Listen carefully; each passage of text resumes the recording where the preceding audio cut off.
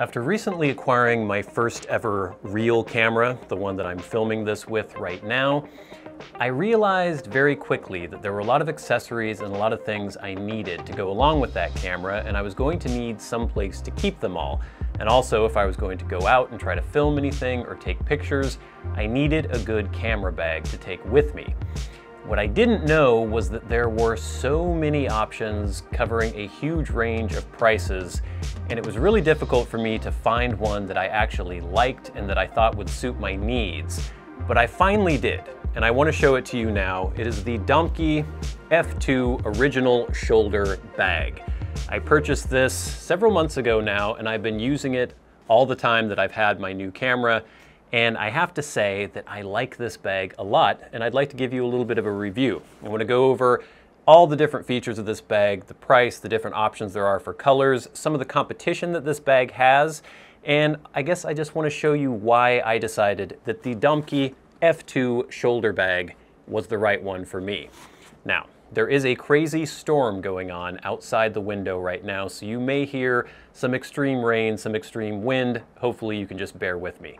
But let's get into the DOMKE F2 Original Shoulder Bag.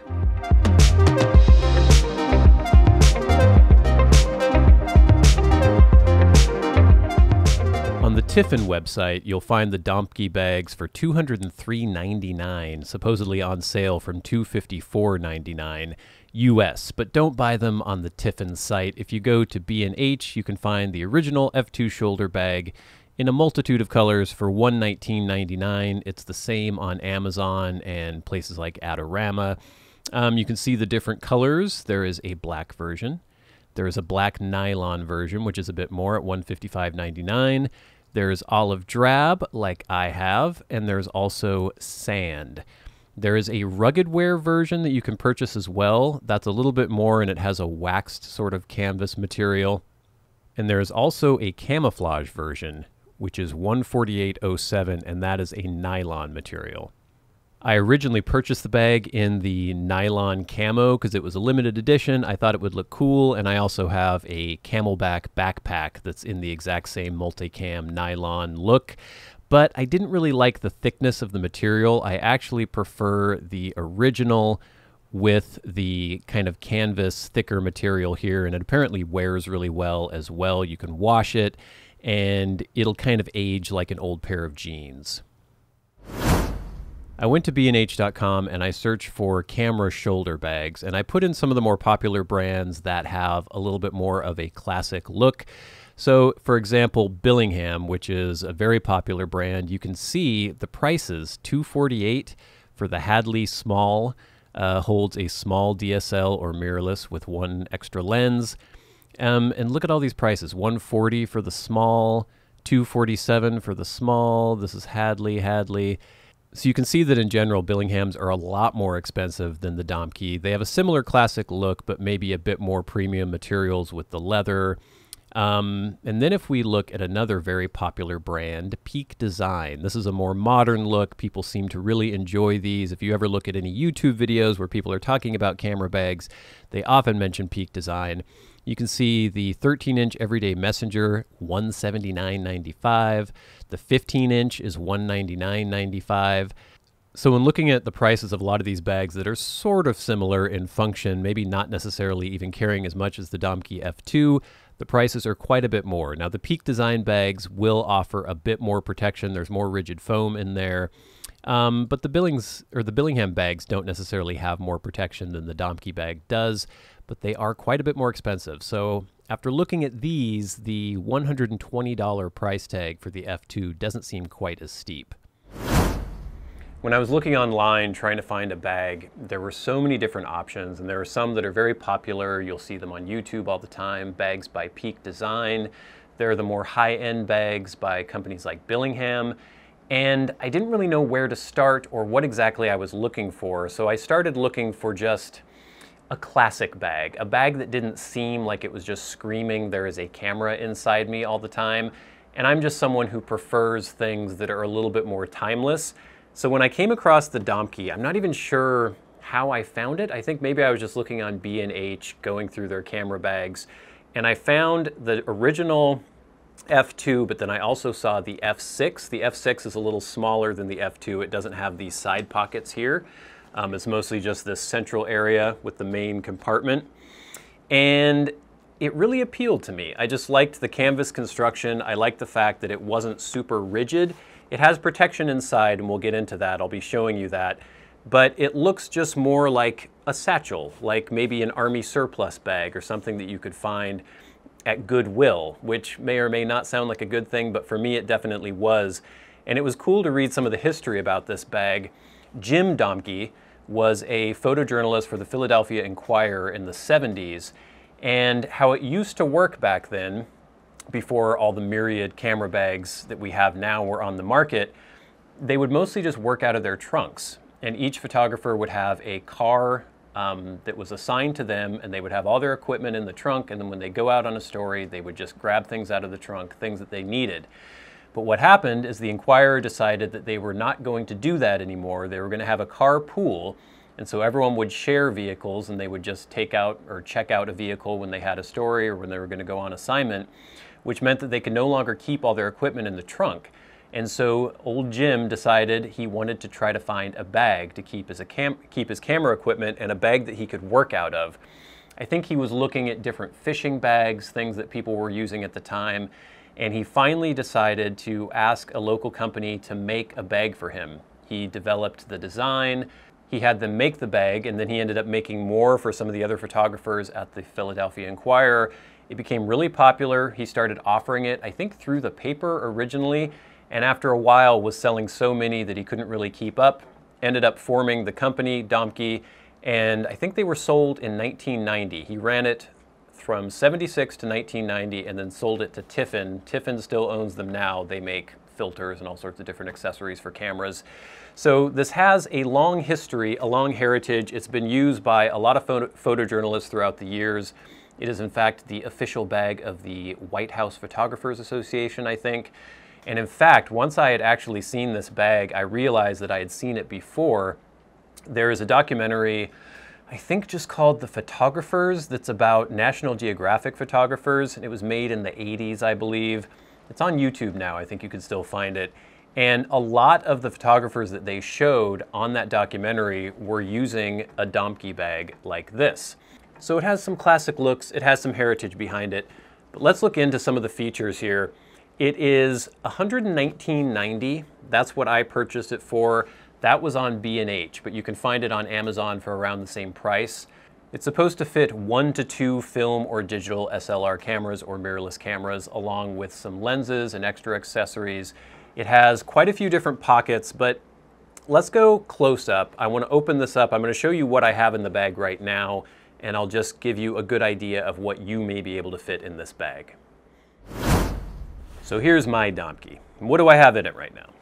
Well, not a whole lot at the moment because I have my camera filming this video and I've only got one lens right now. But you can see this divider. You have 4 different areas you can put lenses. This is removable with Velcro. We also have room on either side. You can move the divider wherever you want within the main compartment. And there are other dividers that you could find as well that maybe divide it up a little more. There are some aftermarket ones you can find. Inside here right now I have a strap. This is a Peak Design Slide Light camera strap. I have some microfiber cloths. These are just hanging out in some of these lens compartments right now because I don't have any extra lenses. Looks like I have a case for a memory card that escaped from this zipper pocket that you have in the back here, which is quite handy. In here I keep various things, mostly batteries and memory cards. So this zips and it goes the entire length and width of this back flap. So you have that pocket here, you have the main compartment. I have this central divider sort of offset. I put my camera body here, and then in here I keep a filter case like this. It has a variable ND filter, it has a step-up ring, and I think a polarizer in there right now as well. And oh no, actually this is my B&W or B plus W variable ND filter that's here. I also have something else that has escaped from this main pocket. That's one thing, or this zip pocket. If you have this zipper pocket unzipped and you don't remember to close it, and then you close the flap, you'll find everything will fall into the main compartment. But anyway, I keep filters here on the side. I have this front pocket here. You get two different front pockets. This one has my Canon battery charger for my EOS R6. I don't have anything in this pocket. Oh wait, I'm lying. I have the cap for the body and the back lens cap for my 24-105 f4 Canon lens that I'm using on the camera right now. You also have these two side pockets. In this one I have a cleaning kit. This is made by Altura, which has various things that you may or may not need. Little bulb blower, brushes, some cleaning fluid. I think I have sensor cleaners in here and stuff like that. So that goes on the side quite nicely in this pocket. Velcro there. Velcro on this pocket. Here I have a Lastolite gray card / white balance card. It's one of those that expand out or fold up. I'm not going to do that right now. I also have a ball head that I use with my, well, I'll show that to you in a second. This is just a Neewer ball head that's fairly cheap on Amazon.com. Also has an Arca Swiss plate there. In the back, if we turn it around, you have this pocket, which does not have any closure or zipper. You could put, you know, maps if it was 1974 and you were somewhere in the Congo photographing for National Geographic. What I keep in here is this, a SwitchPod mini tripod. I use that sometimes with or without the ball head that I have here. I would have more lenses in here, and I will have more lenses in here once I actually get more lenses. But for now, I think that's plenty to be getting on with. Let me see if I can put everything away here.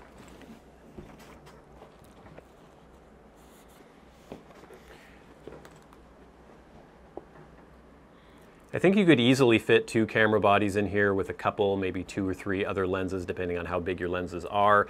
In the future, I'm assuming I'm going to have, you know, my main camera body here. I will probably have 2 or 3 lenses, and that's probably all I will ever have or ever need for my purposes. Some of the features of this bag, though. It is a water-resistant cotton canvas. Now, water-resistant is the important thing there. I've had this out in a fairly moderate rain, and nothing has leaked through into the inside. When you have the flap closed, it's been fairly watertight. Well, not watertight, but water resistant, as they say. But I could imagine if you were spending hours in a huge downpour that eventually the top fabric would get soaked and you would have some leaking into the inner compartment. I never intend to be out in rain that long with my camera bag, but if I were, maybe I would use some sort of waterproof cover, just put it over the top here and then close down the strap or the top flap. That would probably be okay. You have 6 pockets, the 2 in the front, the 1 here, and then 2 on either side, and then I guess this main compartment would be considered a pocket. It's made in the US. You have a removable carry strap right here that holds to these D-rings, which are kind of extra D-rings. You have your main strap here, which is obviously adjustable, and then the cool thing is they have it sort of impregnated with rubber right here, and so if you have that on your shoulder, it's not going to slide all over the place, and you could always just reverse that if you wanted to. You also have some O-rings on the back here. I actually just have a little Nikon microfiber cloth hanging from one of them, but you could put some sort of strap on there, maybe use straps to make this into a backpack if you wanted to. I don't know how comfortable that would be, or you could maybe hang a tripod or something off of that. This inner compartment, like I mentioned, is adjustable. You can take out this insert. It also has a pad on the bottom, which is fairly rigid and fairly thick. You could take that out as well if you want. You could put something even more padded if you wished. The bottom is fairly rigid and fairly strong, so I have no issue putting lenses in here, putting my camera in here. You don't have a ton of protection from the front. The sides are pretty well protected because you have these side pockets, and then this is all foam around this insert. So I can't imagine a situation where this bag wouldn't offer enough protection to my camera equipment. I suppose if I dropped it out of a moving vehicle, that would be an issue, but otherwise it seems totally fine to me and just enough protection. And the fact that it's not so rigid is actually something that I appreciate. I like the fact that the bag can sort of form to my body as I'm wearing it. It makes it way less fatiguing to carry around. When you have the bag on, it conforms really nicely to your hip and ends up being quite a bit more comfortable to carry than some of the rigid bags I've tried. The other thing I like is that when you want to actually be working out of the bag, you're taking photographs, you want to switch your lenses, you want to put on a filter, all you have to do is open it up, you pop the flap back, and then you have this nice, I guess, table set out for you where you can pick whatever components you need out of your case. You have access to all the different pockets. It just makes things a lot more quick and a lot more easy to work with. One thing that you do have to be careful of, though, is the fact that this bag can hold a lot. And that's both a good thing, but also kind of a bad thing, because if you load this to the absolute brim, if you shove in everything that you can possibly fit into this bag, you will find that it's probably a bit heavier than you want hanging off of one shoulder like this. Even though the strap is fairly wide and fairly comfortable when the bag is just moderately full, if it's absolutely bursting, you will have some discomfort on your shoulder here. But they do offer an optional accessory. It's like the mailman's strap. It's an extra padded piece that you can put on the strap here. I find that if I just am reasonable with the amount of weight I put in the bag, it's not an issue. For the most part, it's very comfortable. I just really like how it conforms, how it's soft-sided. It's not this rigid thing that's just hanging off my back. It just kind of molds to me and it moves where I move. Quite good. Pretty much everything you need and nothing you don't. I really like the design. I think it's really well thought out, and it's just a great package altogether. So there you go, the DOMKE Original F2 Shoulder Bag. I love this bag. I think it's fantastic. The utility, the form, the function, everything about it just suits me perfectly. It may not have as much protection as you're looking for. It's not completely waterproof. The main compartment isn't completely sealed up, so those are some things that you may have to keep in mind. But for the price and the function and just the looks of this bag, I think it's great. So thank you so much for watching this review of the DOMKE F2 Original Shoulder Bag. I've been your good friend Bradley. You've been the audience. This has been Stuff and Things. I'll see you later.